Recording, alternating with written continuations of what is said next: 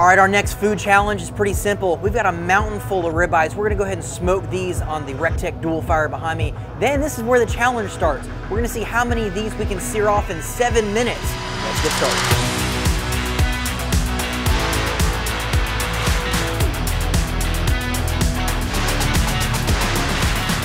Now it's time for that challenge to start.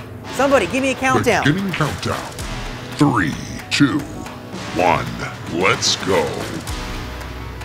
All right, let's go ahead and flip these over. Woo, that smells delicious.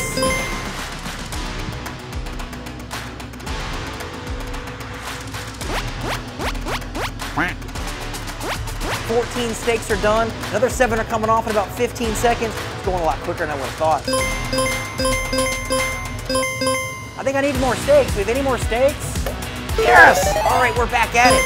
30 seconds. Attention, 10 seconds left. All right, 2 more.